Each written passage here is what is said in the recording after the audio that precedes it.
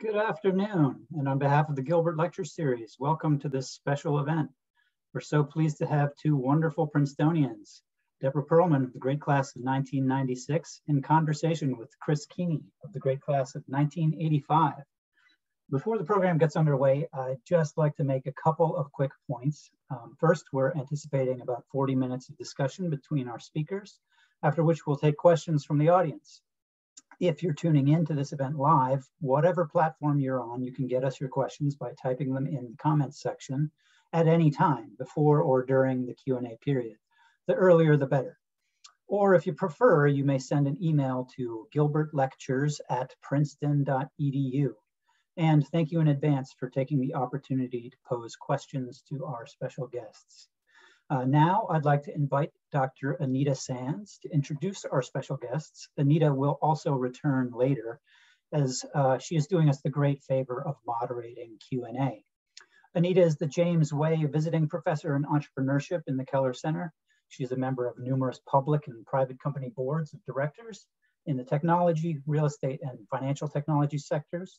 She's often called upon as an advisor and speaker and is a regular contributor to Forbes.com on the topics of leadership and strategy. She spent a decade in financial services, specializing in technology, innovation, and enterprise transformation before pivoting to a tech sector and portfolio career. Her undergraduate degree in physics and applied math, as well as her PhD in atomic and molecular physics, are both from Queen's University Belfast. And she holds a master's in public policy and management from Carnegie Mellon, where she attended as a Fulbright scholar. Professor Sands, thank you very much for joining us today, and I'll turn it over to you now. Tom, thank you so much. It is a pleasure to be here and welcome everybody to this fantastic session this afternoon. We are so honored to have Chris and Deborah joining us here. It's my distinct pleasure to introduce our two guests. I'll begin with our beloved Chris Kuenne. Chris is the founder and CEO of Rosemark Capital. He is a very successful entrepreneur in his own right, a business builder, a best-selling author, and of course, a beloved member of the faculty here at Princeton, where he teaches high-tech entrepreneurship at the Keller Center. For more than 30 years, Chris has been fascinated by the question of what motivates people to act as they do in a commercial context. And he's devoted his career to translating those kinds of insights about customer motivations into personalized sales and marketing techniques that accelerate enterprise growth. At Rosemark, he is applying these growth techniques to build a family of interdependent companies in customer marketing, focused on enhancing customer lifetime value through next-gen specialization. Chris is also the author of a fantastic best-selling book, Built for Growth, which I'd highly recommend, which he co-authored with our wonderful colleague, John Danner here at Princeton. And that covers how the personalities of founders very much defines and shapes how new ventures grow and scale. He is the frequent speaker, an active contributor to Forbes and a range of other media and magazine outlets and journals. And he's also appeared on CNBC, Forbes podcasts, and a whole other host of media outlets. Prior to his career at and founding Rosetta, Chris co-led the retail marketing practice at First Manhattan Consulting Group, and that followed 10 years in marketing management at Johnson & Johnson, where he led the very well-known brands of like the likes of Band-Aid and Tylenol, those entire franchises. Chris earned his MBA from Harvard, and before that was a lovely history major here at Princeton. He is joined this afternoon by yet another wonderful history major here at Princeton, Deborah Perelman, who is the president and CEO of Revlon. Deborah is also a member, of course, of the board of directors there as well. And Revlon, as we all know, is a beauty trendsetter in the world of color cosmetics and hair care, with a diversified portfolio of brands sold in approximately 150 countries around the world. As CEO, Deborah has focused Revlon's business around three strategic pillars. Oh, my Irish accent almost caught me out there. Rapidly accelerating the e-commerce business, doubling down on the iconic Revlon and Elizabeth Arden brands in their key markets, which are the US and China, and managing the company's cost structure to improve profitability. Some of the key accomplishments under her leadership include increasing the company's e-commerce net sales penetration from low single digits to over 20%, developing multi-year product development pipelines and roadmaps across all of their key brands, and implementing optimization and restructuring programs. Beyond just those business accomplishments, she is also actively driving very strong corporate governance, ethics, corporate social responsibility, including in critical areas such as equity, inclusion, and diversity. And under her leadership, Revlon has established employee-led social responsibility, inclusion, and diversity councils. Ms. Perelman is recognized for her very global perspective, her financial acumen, her deep passion for Revlon's brands and products, and she has a track record across her career of really driving innovation and actively seeking out new partnerships and new ways to disrupt the industry.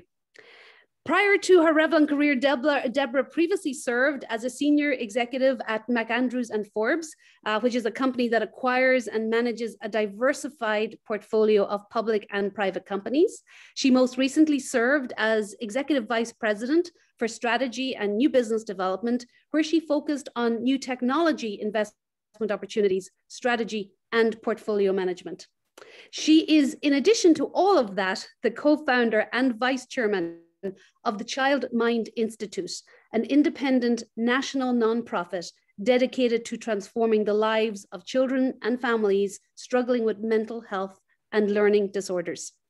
Ms. Perelman earned her MBA from Columbia, and like I mentioned, as well as Chris, was a history major here at Princeton. So Chris, my friend, over to you in the studio. Deborah, you are so welcome. I will leave it to you both and look forward to joining you for the Q&A. Thank you. Anita, thank you so much. And Debbie, it's just a pleasure to be with you. I think perhaps one of the themes of today is history majors do ultimately move beyond history and into the real world and have impact. And it's a thrill to be with you this afternoon. Thanks for your time and for sharing your experiences with our students and our community today.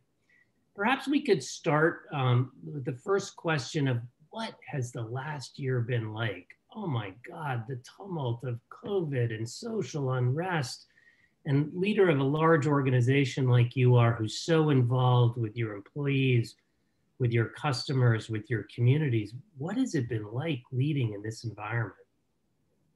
Well, thank you, Chris, for the question. And I just want to take a moment first before I dive into that, really just to say thank you to Princeton for inviting me to be a part of this lecture today, as well as thanking you, Chris and Anita, for hosting me, and for Tom, you and the team at Princeton, thank you for all the work to get us here today. So it's really appreciated. So to your question, what's it been like? You know, I think it's been a really fast roller coaster ride, to be honest with you. I'm sure like many others, you know, being within the situation of COVID, within a global pandemic, it's very difficult just managing your own personal lives. And then obviously throw on top of that, you know, managing a multi-billion-dollar company. It was definitely challenging. But, you know, it's like the old saying, you know, with every challenge, there is an opportunity. I'm actually in my office. Can you hold on one second? I just have to turn off my phone. Sorry. 1 second.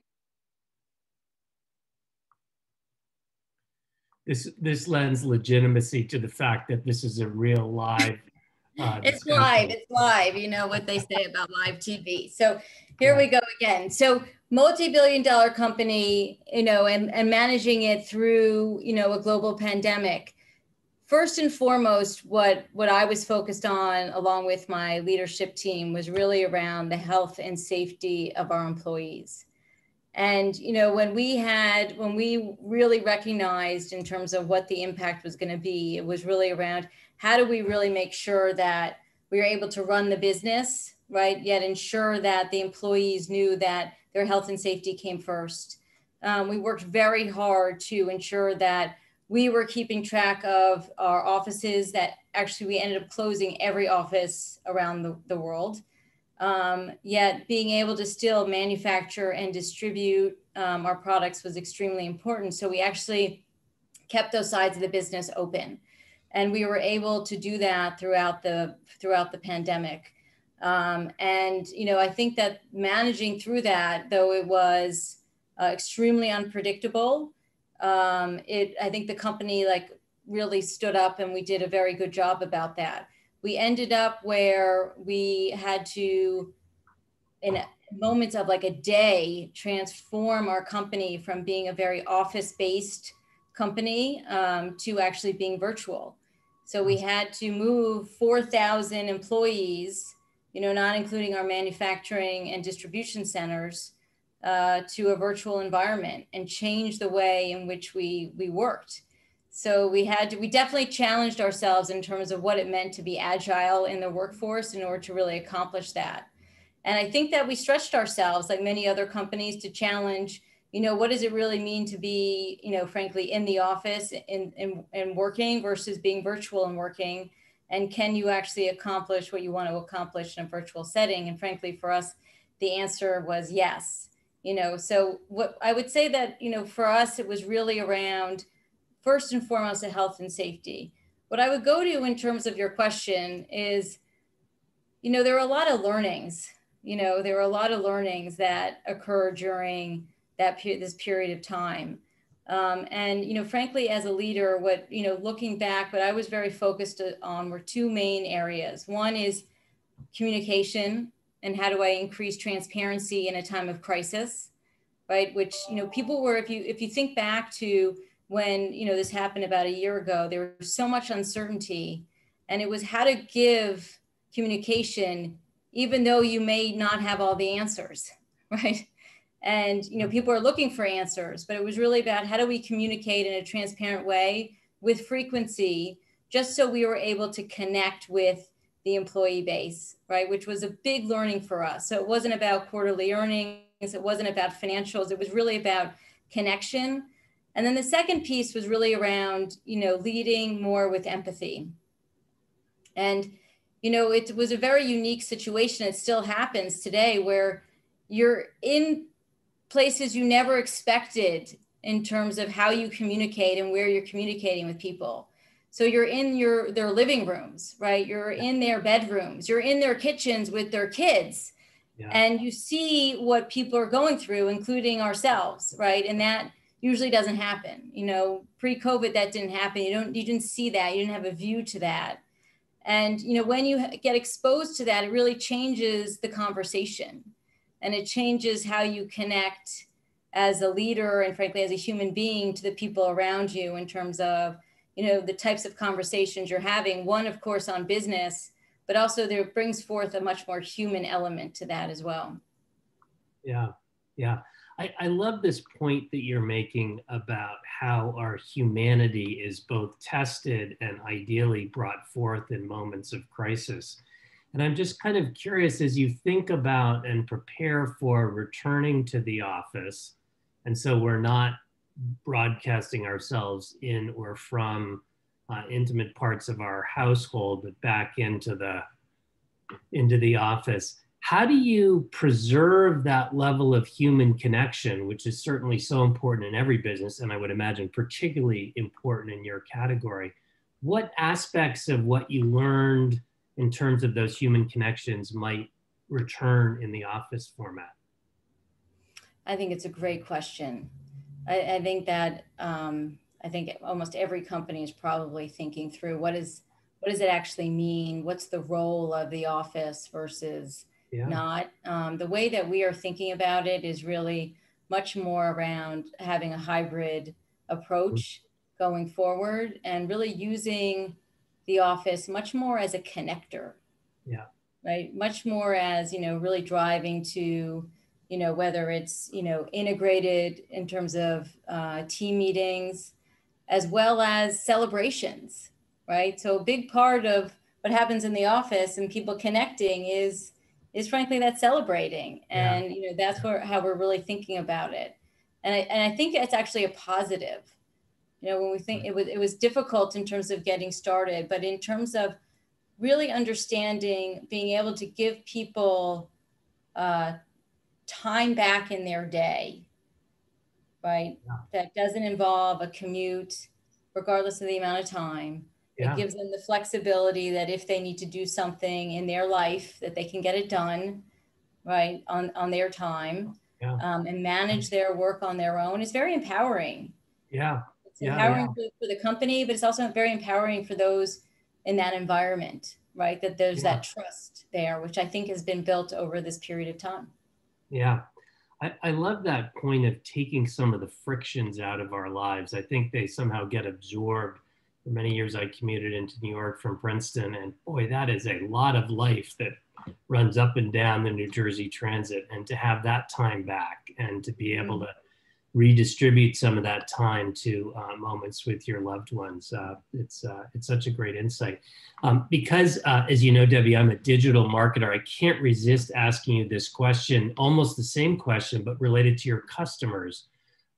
Since digital provides so much opportunity to personalize and to make personally relevant your products and your brands and your positioning. How have you and how are you jumping the digital divide? You guys have been a digital leader for years. What's happened with COVID, and how has COVID affected your ability to use digital to build more personal relationships with your customers and your distributors and really your whole ecosystem? Mm-hmm. Well, you probably know the answer to this is probably as well as I do, but given your background. But let me just take one step back. So I just want to point to one other aspect in terms of learning throughout the year, which is really the cost of delay. So, and I think it's pertinent to what I'm going to discuss with e-commerce. But what really became highlighted during the past year was when you have the situation we were in with the pandemic, right? I just feel that the cost of delay became that much more amplified. And you really needed, at least I needed to understand, when evaluating the business, with imperfect information, right? Because there was so much uncertainty in the market. What are those trigger points, right? Where you need to really be faster in making those business decisions. Yeah. Right? And one of them was really, the biggest one for me was around e-commerce. And, it's interesting that in terms of how you positioned us as being ahead, and, at Revlon, I've been very public with regards to where we started. We were actually behind. Yeah. Right. So we had some catching up to do, which Anita highlighted. Thank you, Anita, in terms of where we are today. And we've made a lot of progress with regards to e-commerce, but we're still on that journey, like many companies, we're still on that journey. And so, when I was evaluating what we needed to do in terms of addressing that, it really became, okay, we need to meet the consumers where they are, right? And that was changing, right, during that period of time as well. And, it was really highlighting that the pandemic was not just really a disruptor, which it was, the business, but it was also accelerating a lot of trends that we were seeing in the business. So it accelerated the conversion onto e-commerce. I'm sure that many of you, that are viewing this today are consumers, and you did just that. You accelerated your use of e-commerce. And then also what we saw happening is that a lot of the channels that we're in were starting to merge, right? So there's a blurring of the line between, your mass channel, your prestige channel, your specialty channel. So it really became, how are we going to address that? And a big part of that became e-commerce. And so we really focused on not only the back end side of e-commerce in terms of the digital infrastructure and where we need to invest in terms of the platform, making sure we had the right customers who we were working with. But it really became a lot more about how are we working internally, right? So you take a mid-sized company, right? It tends to be very siloed, right? So it became about how do we change the way we work to be really, really agile and much more focused on speed. And that was a big learning for us because we did change the way in which we worked. We tested it with a small group on e-commerce, right? And we changed from silo to pretty much like what we call pods, where you had the decision maker, you know, on those pods, and they ran the business, the mini business, and accelerated through that. So it was both on the what I call the commercial side. I guess it's three things: commercial, back end, and then internally in terms of innovating how we are actually getting the work done in order to actually get to your question, to meet the needs of the consumer, to give us the ability to actually go out there and be on the platforms where the consumer is, whether it's marketing or from an actual commerce standpoint with e-commerce. And it was, you know, we spent the past year doing that so that we could have that engagement. And then what we started to do is actually bring them into the development process, right? So we started to reach out and say, okay, well, we want the influencer now to be involved with how we actually go to market, right? And have them on the ideation sessions in terms of what products we're actually creating, right? And combining that with data and insights to go to market. So big changes within the company, which is really exciting for us. Yeah, Debbie, thanks so much for that answer. And it actually underpins something perhaps we'll talk at the end about, which is entrepreneurializing, to turn the noun into a verb. It sounds like by creating these pods, you were actually creating little entrepreneurial units. And with those units, you were doing something that Anita and I teach in our classes, along with our colleagues, which is so much of entrepreneurship is about dissolving the seam between the company and the consumer. And it sounds like this has been a year of dissolving that seam, whether it's within your teams or whether it's facing against the consumer with e-commerce. So it sounds like a very exciting transformation. What are you seeing, Chris, with regards to the shift in how consumers, what their motivation is, what the shifts have happened in the past year for their motivation? And I guess, do you see, based on your own experience, how much of that do you see sticking? Yeah. You know that expression, it's hard to put the genie back in the bottle. I think this is an appropriate label for this issue as social media enables those platforms to get to know you better and better and serve more relevant content.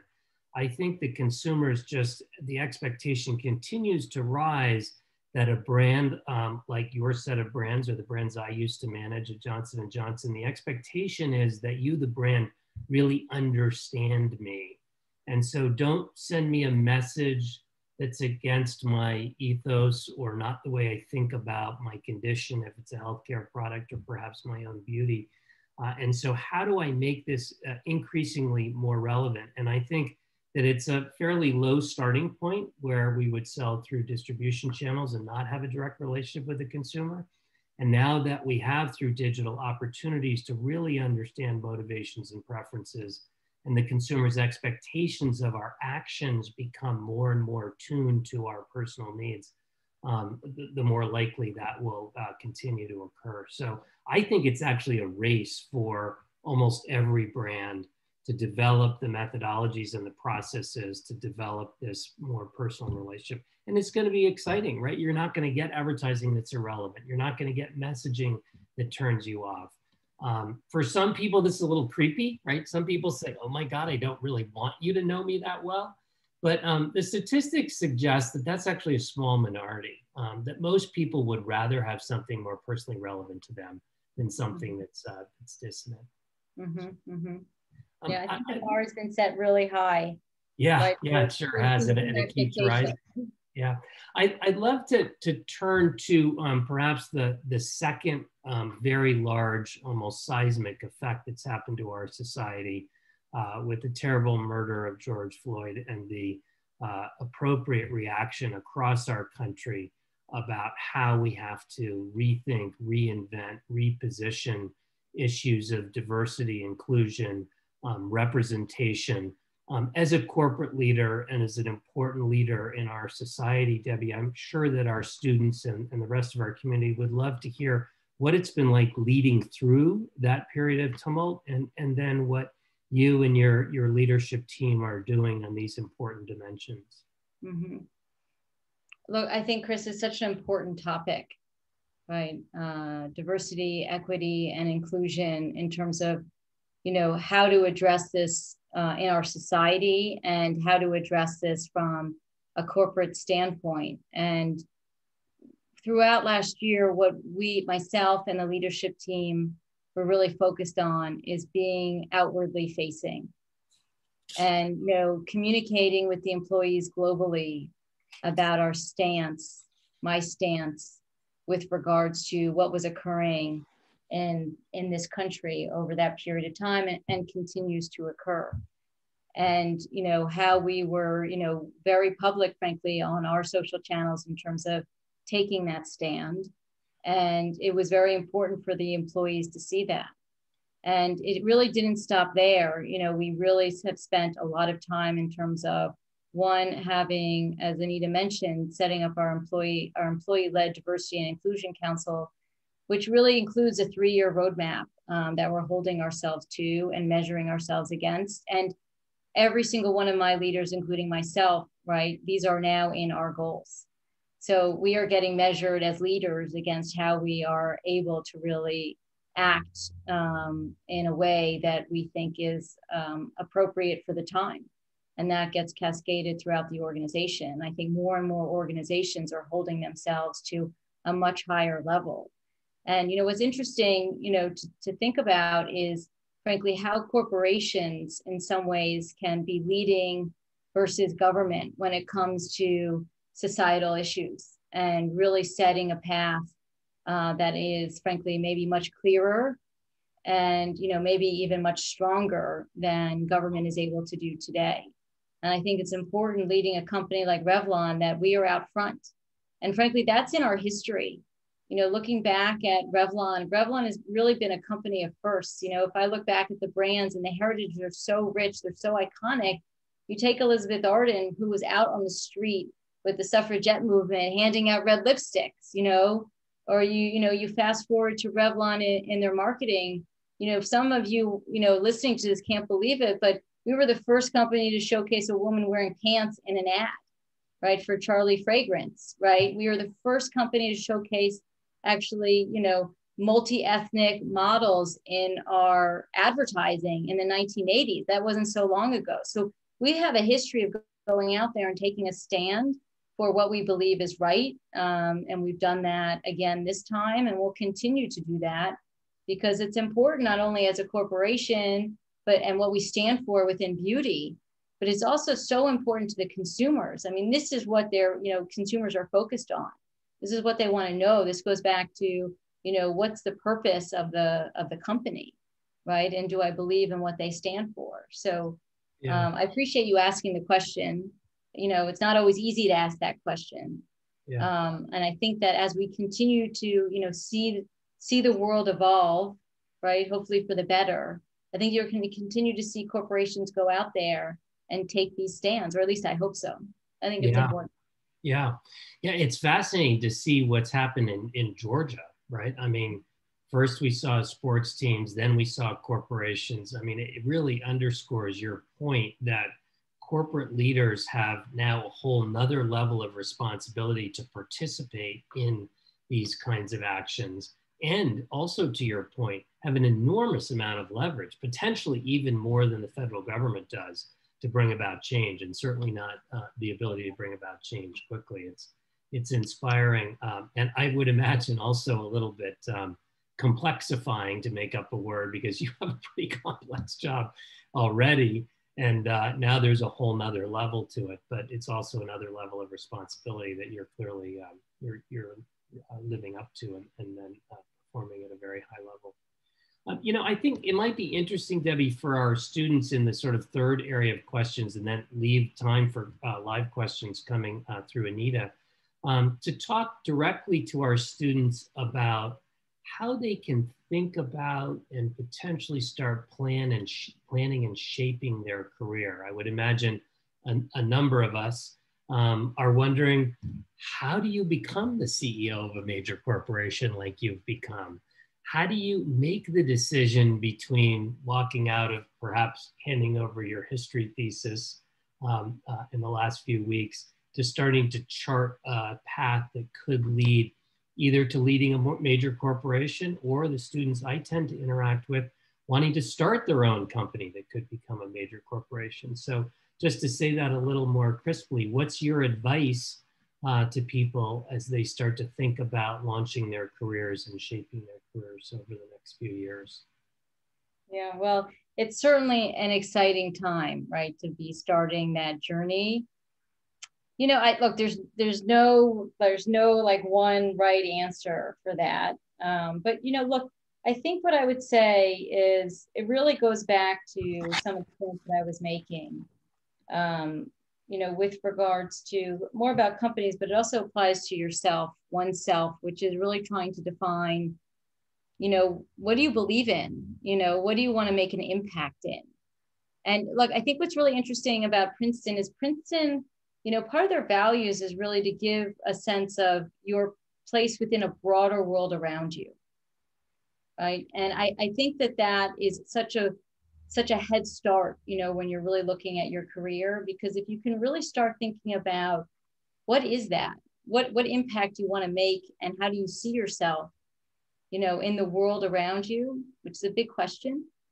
You know, I think as you can start identifying that, you'll get to, you know, where your passions lie. You're going to get to where you really want to make an impact. Like the funny thing is that I thought I was going to be a history professor, right? Like that's what I thought I was going to be, a history professor. You know, I was like interviewing, I said, this is what I want to be. And then, you know, frankly, I realized in terms of what my impact, where I wanted to have an impact was, I didn't think I could do it there.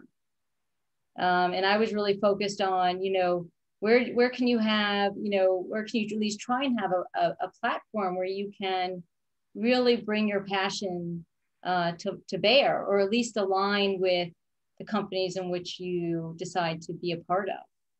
And I think as you can start asking yourselves, you know, what am I passionate about, right? What am I interested in doing, right? As well as, you know, what do I want to actually be doing? And who do I want to be doing it with? Yeah. You know, I think that's really important. And I think if I were to look back, you know, and people always say this, what would you tell your younger self? Right. You know, there are a couple of things I would tell my younger self. One, I would say, do not look for external validation. That doesn't come, right? It just doesn't come. It's never going to come in the way that you actually want it to. So it really comes down to internal validation and having enough sense in who you are and taking that leap, right? I would say, yeah, and I can tend to be long-winded, Chris, so I'll try and be concise. No, there are so many jewels here. Keep it rolling. I would say that, you know, my grandfather, who I worked with actually, and wow, he lived to be 101. Wow. You know, he would say to me, he's like, you have to make the decision. He said, because if you don't, somebody's going to make it for you. And that's always worse. And that always sticks in my head. And I've talked to my organization about this, is that it's your decision, you know, and it's your journey. You're in the driver's seat. And, you know, there are points in your career you may choose to be in the passenger seat, but at the end of the day, it's still your choice. So just always remember that, you know, your power is in your decision. And I think that, you know, as you go through the process and as you go through looking at where you want to go, just keep that in mind, that at the end of the day, like that's your gift, and it's not to be wasted. Yeah. I think that's such a wonderful answer. And you used 3 of the magic words that I just used on Tuesday in my final lecture of the semester. Passion, it's intrinsic, it's about you, not about the external validation. And while you didn't use this word, you used the idea of curiosity. What is it?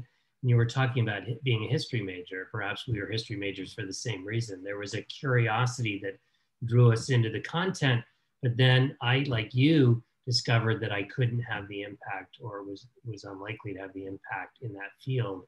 But my curiosity and my passions had been fed by it as a student.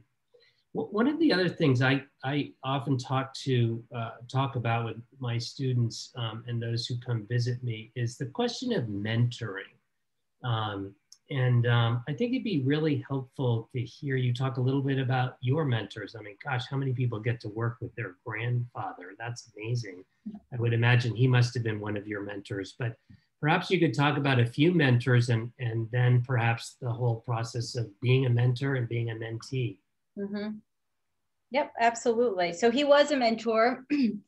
He was definitely a mentor in a lot of ways. And, you know, in my career, like many people, right, and this is also in your personal life, you have sort of informal mentors and you have more formalized mentors. And at different points in your life, you can have, you know, a mix of both, or you can go down one path. You know, when I first started my career, and I started it actually at Revlon, I had, you know, my boss became my mentor.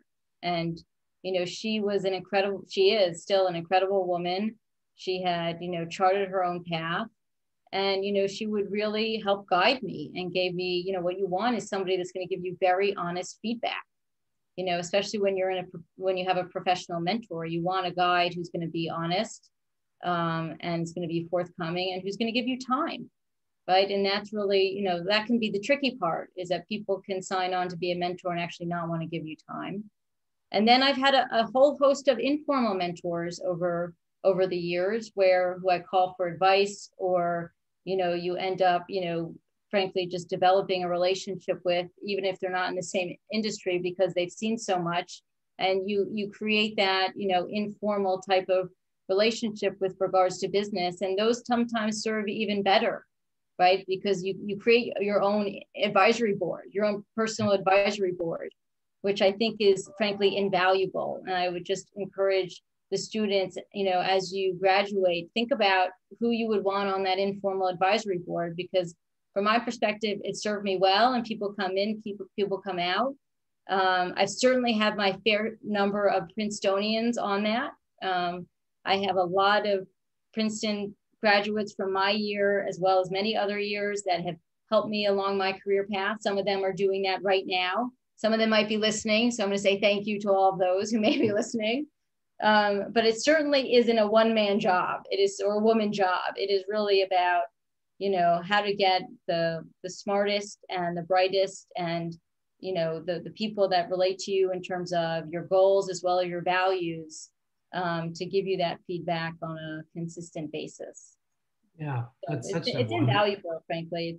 I don't think it gets enough attention when you think about career development or personal development, but it definitely is very important. One thing I will say, and this is a bit more personal, professional, but when I turned 40, you know, I went out to my informal, you know, advisory board, which consisted of, you know, different, you know, various ages, various, you know, men, women, etc. And I just asked them like one question about, you know, going into my 40s, what's one thing that that you think is most important for me to really go into this part of my life thinking about? And, you know, one person who I spoke to, it was very simple, but for me, very powerful. She said to me, whatever you choose to do, own it. It's yours. Yeah. And that became, you know, that's a filter, you know. Yeah, it's sure yours, is. You know, just own it. And so I just believe it's a great question. And I think that it just deserves more time. And hopefully you address it in your classes for people. Yeah, I try to. Hopefully you'll come to one of my classes. I'd love to. Though I do tend to speak a lot. So you'd have to have like a stopwatch. Well, that's really, really an inspiring place to leave it, and pass it off to Anita. I think it's fitting that we concluded our discussion sort of where we started. And I just want to emphasize a theme. You talked about the humanity and the need to show up as an authentic person, connecting humanly to your employees and to your customers. And we've come back around, and you've reinforced that point once again in terms of the humanity by which you have mentored and been mentored by others. And I think in this really kind of fast-moving digital, face in your computer, face in your mobile phone world, it's just such an important set of principles that you've laid out, and I really appreciate you reinforcing them. So Anita, Chris, over to you. Thank you, my friend. Well, first of all, very peeved because I was about to ask Deborah if she'd come and speak at my class in the fall. So we'll do it as a package deal. How about that? We will go. We'll do like a master class and have Deborah come speak to everyone. But also, Deborah, for a guy who can make up a word like complexifying on the spot, like you gotta hand it to this guy, right? I agree. First of all, this was just such a great conversation. And as you know from Chris, Deborah, he'd perfectly be happy to pepper you with questions and take the spotlight off himself. So I'm going to try and ask a few of the questions that have come through that I think are a little bit applicable to both of you.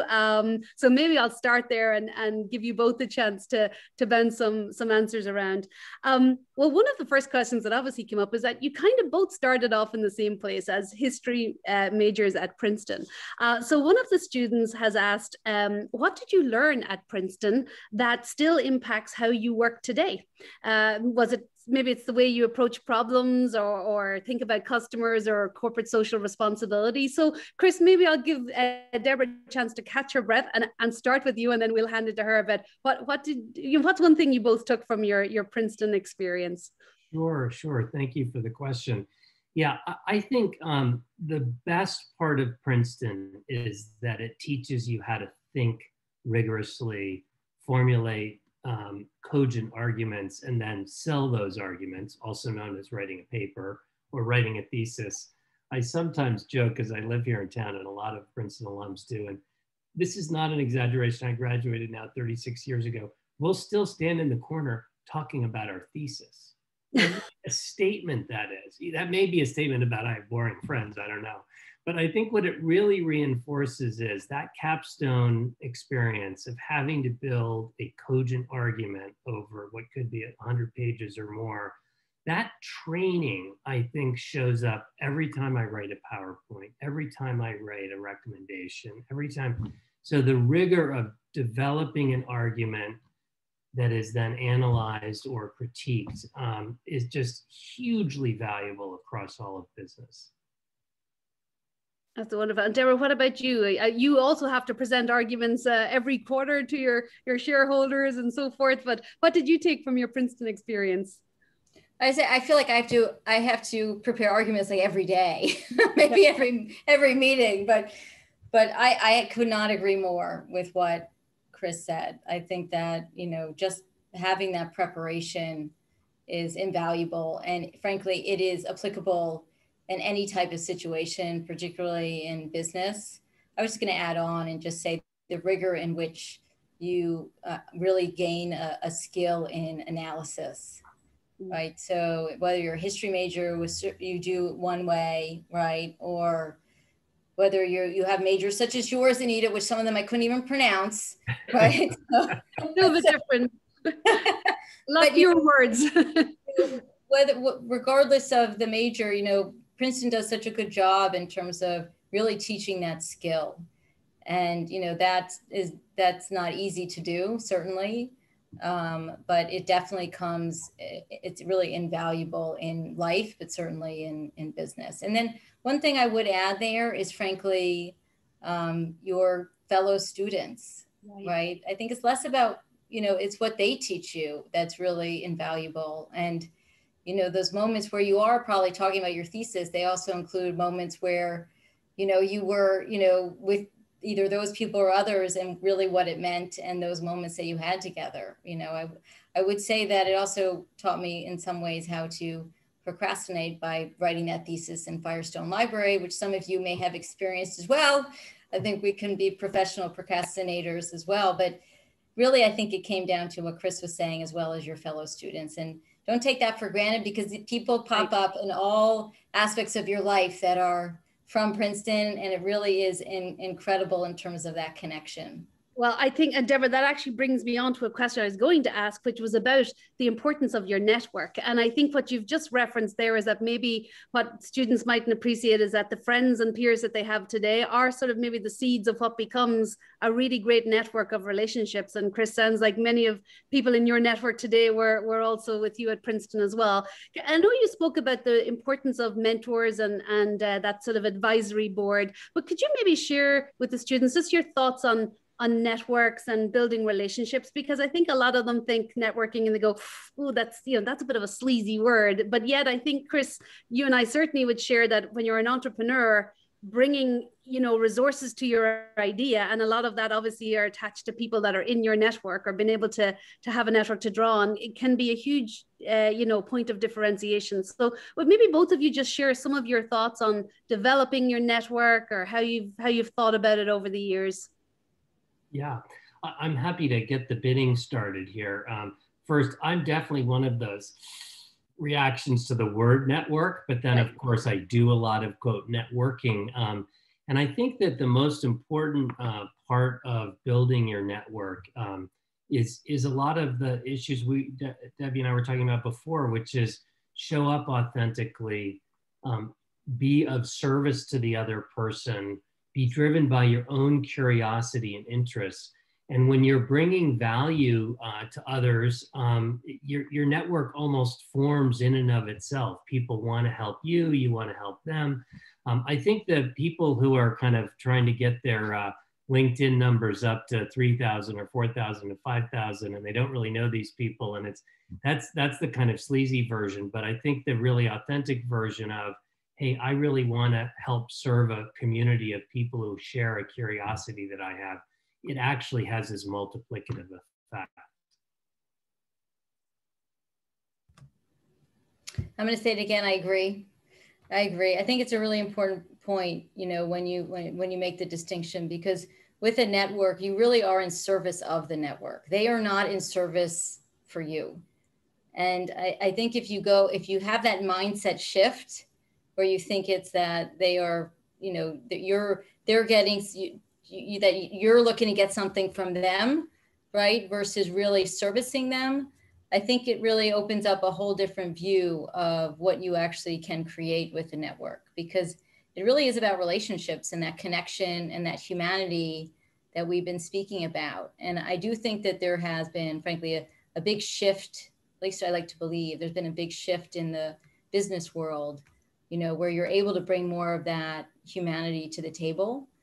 And frankly, if you have the right network, that's what they're going to appreciate, right? Because that's where both sides are going to get the most value. That's right. That's right. Now, another point, of course, that you both have in common is you both went to business school after your undergrad. So one of our students was curious about, she says, or he says, I'm not entirely sure, I'm torn between pursuing a career after Princeton or continuing to graduate or business school. What was your kind of philosophy on this? And what might you advise students today who are at a similar juncture? So how did both of you kind of figure that step out for yourselves? Debbie, you want to take the first shot at that, or would you like me to? I mean, I can certainly take a stab at it. Mine was sort of simple, right? In terms of, I knew where I wanted to go, but I needed the tools to get there. And, based on my, major at Princeton, I didn't have all those tools. So I really looked at it as building tools in my toolkit. So that when I went out into the business world, I felt that I had the competency, at least to start, right? And then build on that. So you really looked at it as a foundation for what I wanted to do. And that was the biggest driver. Yeah, I strongly agree with that. And perhaps the question sort of before the question is, what is it, what tools are you trying to acquire? And so I like to sort of joke with my students that, if you want to be a bond trader, going to business school is probably not a good idea, because you could become a better bond trader by doing it for 2 years. You probably make more money than having to pay a tuition. But if you want to be a leader, a general manager, an entrepreneur, a corporate leader, there are a lot of tools you need, a lot of tools. And you can learn those tools by doing, but you can build that foundation, just as Debbie said, much more efficiently by devoting 2 years to it. So when you go to business school and you're learning about operations and you're learning about organizational design, you're learning about marketing and you're learning about finance, you just learn much more efficiently. The other thing is that although the seniors at Princeton are probably really ready to stop going to classes, stop doing homework, going off and earning some money, amazing thing happens 3 or 4 years out, which is you realize how much fun it is to be in school. Yeah. And so there's this incredible desire to go back to school, to have friends like you have friends in school, and then to learn the toolkit that Debbie talked about. So it's not for everyone, but I think for those who seek to be nonprofit leaders, corporate leaders, entrepreneurial leaders, business school can be a real accelerant, just as Debbie said, in building that foundation. And of course, you meet another set of really great people, right, who are in your business school class as well. So another great set of relationships that you'll have for life, you know. So one great question here, I think, we all have career journeys with ups and downs and turning points. So one of the students asking, can you describe kind of like a moment where you had a big aha moment in your career, or a juncture that sort of marked a significant turning point? So Chris, maybe I'll start with you because we all know you've a fascinating. Sure. So mine is a little bit unexpected because I left J&J or left Princeton and then went to Johnson & Johnson, where my mentor was the CEO of Johnson & Johnson, and I always wanted to learn how to have his job. And for 10 years, I was on this fairly steep curve through product management, and I finally got the chance to run the biggest brand in the company at that point, the adult Tylenol brand, $1 billion in revenue and $600 million in marketing expenses. And on day 9, I remember going home and sitting in my driveway with my head on the steering wheel going, oh my God, I hate this job. And it was I couldn't believe it. My whole career, I was just aspiring to get this job. And what I realized at that time was that what I was most excited about was actually figuring out consumer brand choice, making the marketing brand and strategy decisions. And when you're running a brand that big, even as the franchise director, which is kind of like a middle management job, you didn't do any of the work anymore. You just managed the people who managed the people who managed the people who did the work. The conductor. So it was really tough. And that was really the beginning of my journey into becoming an entrepreneur. But it was a real moment of crisis. I could not believe this thing that I'd been working on for so long was just not what I wanted it to be. Wow. And Deborah, what about you? Were there moments where something didn't turn out to be what you thought, or when you look back now, kind of really interesting pivot points that you didn't maybe see them as exactly that at the time, but they turned out to be? Look, I think like my path is a little bit different, right? Because I've been sort of in Revlon, in a public company. I've been in a family office, right? So I've done things a little bit differently, and I've always gone towards, where I think there's an opportunity, even if it's really going to be a challenge. And frankly, even if it's going to be a lateral move or even a move that takes me a step back, right? So, I'll just give one example, or perceived step back, though it really wasn't. When I was coming out of business school, I went back to Revlon and I worked as an assistant brand manager, and then was on that path of brand manager. And actually, my father called me up and he said, we really need an analyst over here. Right. I'm like, analyst, right? I mean, I think I could be more than an analyst, but frankly, I sort of knew what I didn't know. Right. And I thought, you know what, maybe I'm a little bit too old, but that was just a perception at the time. And I ended up doing it because I thought, I'm going to be around really smart people. I'm going to do something. I'm going to get a different perspective from an investment standpoint, but also from, a company standpoint. And so I took that leap, right, which was a great leap to take. I was there for, 14 years, and I got to work on a whole bunch of acquisitions. I got to work on transforming companies.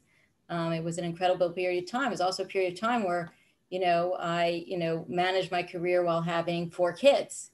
Wow. Right. So, there are certain moments during that period of time where you have to make those decisions of, do I want to keep moving up, or am I going to just hold in place for a bit because I have other things in my life that are going on that, may need to take that front seat versus the back seat.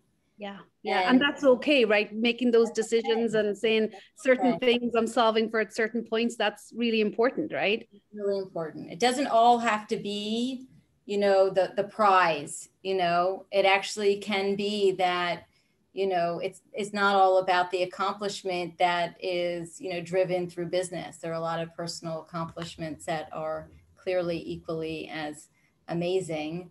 And, you know, I would say that whoever said there was a balance to being a working mother, right, or working father, frankly, really didn't really know that that doesn't exist.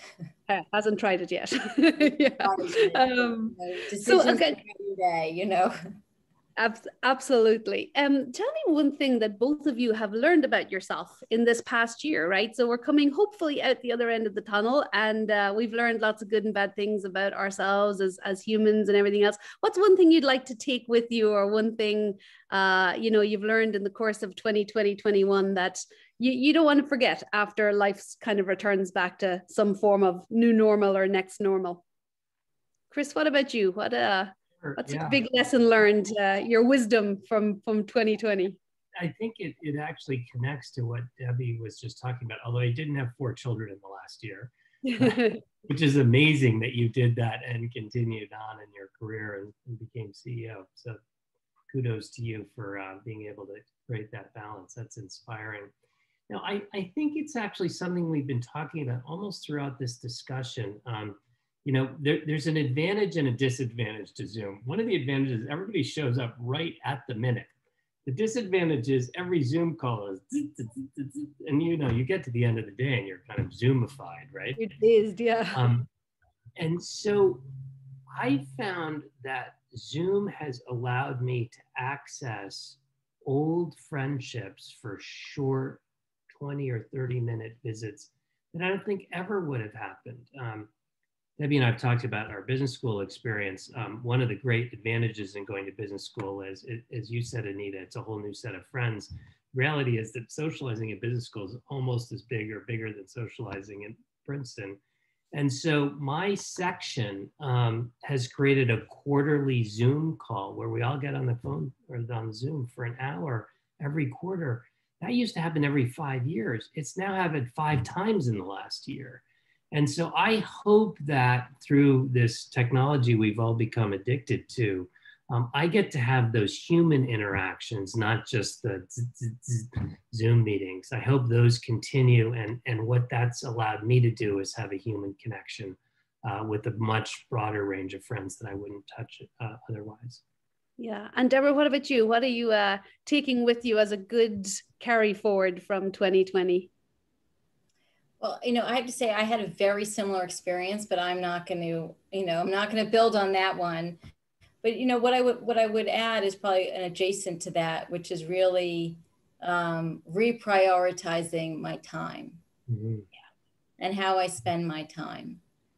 And, you know, in some ways, you know, I said to somebody, you know, throughout the year, I said, I don't think I've been home this much in 20 years, you know, so it really did, I'm laughing, but it actually really did teach me in terms of, you know, the different values of making those choices, and frankly, back to my decisions, making those decisions about how to take control of my time. Yeah. And I hope to be able to bring that forward, right? That's my goal. I have little Post-it notes around my desk to make sure that I do as little reminders.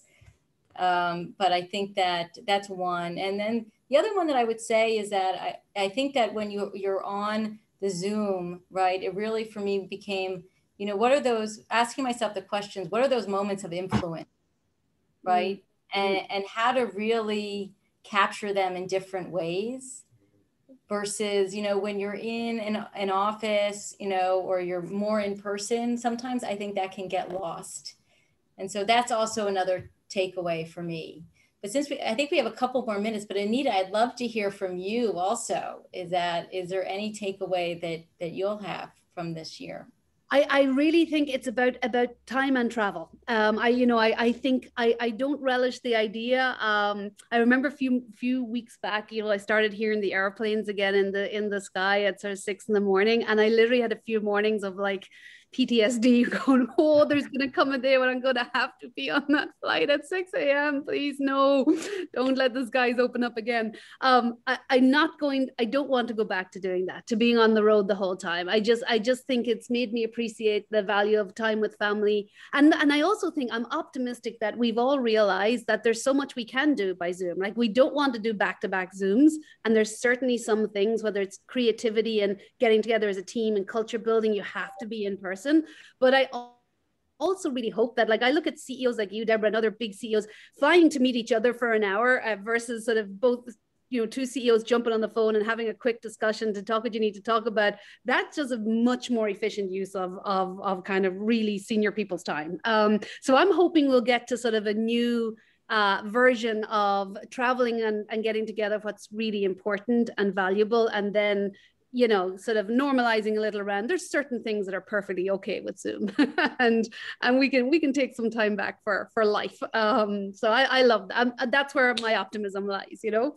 Now I am getting the virtual stink eye here from Tom about wrapping things up. So Tom, let me hand it back to you. But first, may I say a huge thanks to our two wonderful Princeton alums, our history majors, and of course, Deborah, to you, our special guest. Thank you for your time. Chris, you are the host with the most, as always. So Tom, back to you in the studio, my friend, and thank you for giving us this opportunity to get together this afternoon.